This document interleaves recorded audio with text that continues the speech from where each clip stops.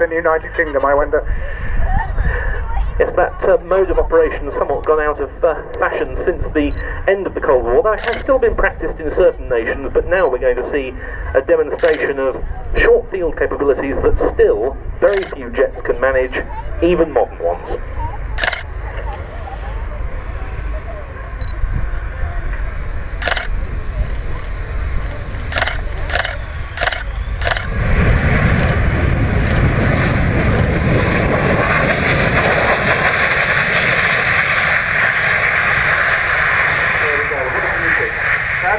Extraordinary. That's a big, heavy jet, and that is a very, very impressive landing roll indeed.